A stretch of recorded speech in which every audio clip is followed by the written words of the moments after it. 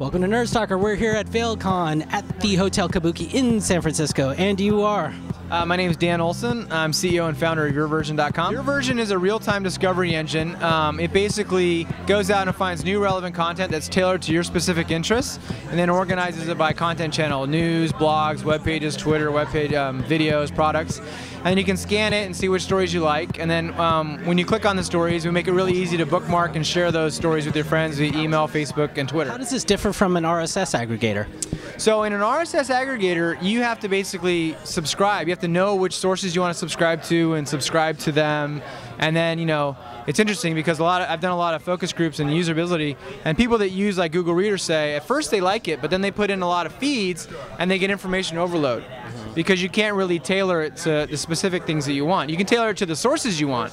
So we kind of cut out the middleman, which is the source. You just say, I'm interested in startups, or I'm interested in web development, and we go out and we find all the good sources and find all the good stories. The roadmap to go forward is basically we focus on delivering a really good individual user experience for discovering content related to your interests.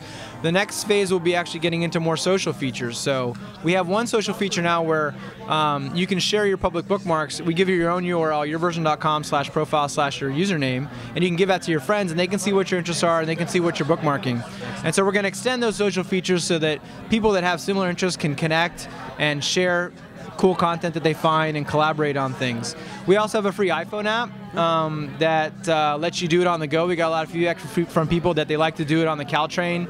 They have idle time, they want to browse their interests. So we'll be extending the iPhone app further too. Hi guys, Adolfo here to tell you about a great company called GoDaddy.com. Go to GoDaddy, register a domain name, get a hosting plan, get 10% off, and use the code STALKER1. That's the code STALKER1. You'll be helping us out, and you'll be helping yourself out. 10% off with the code STALKER1. We're based in Palo Alto. The other thing we'll be doing is actually I've been bootstrapping this for 2 years. No. So we haven't paid any cash for coding Congratulations. or salary. Good for you, man. Thank you. Rent, any of that. We run it very lean.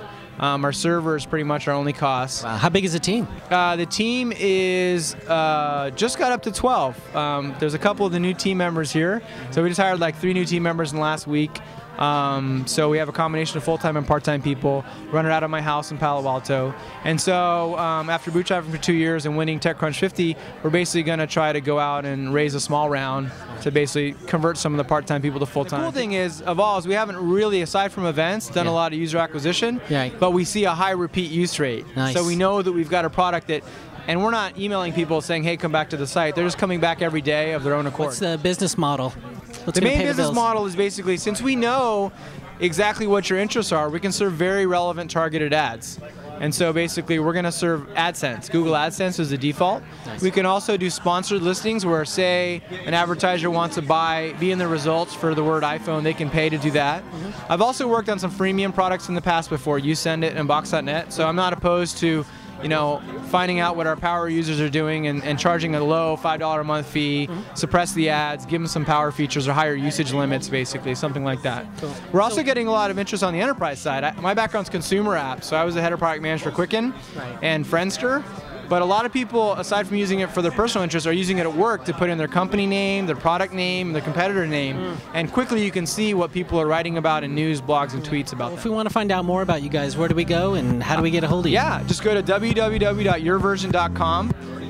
You can sign up. There's some marketing videos and demos. You can see what the product's like, but it's a really quick sign-up process. Type in your interests, and the next thing you know, you're getting cool new stories about it. And the iPhone app is available at the iTunes Store. You just look for YourVersion. It's free to download and try. Excellent. We like free. All right. Thanks for being on Nerd Stalker. Thank you. Appreciate your time.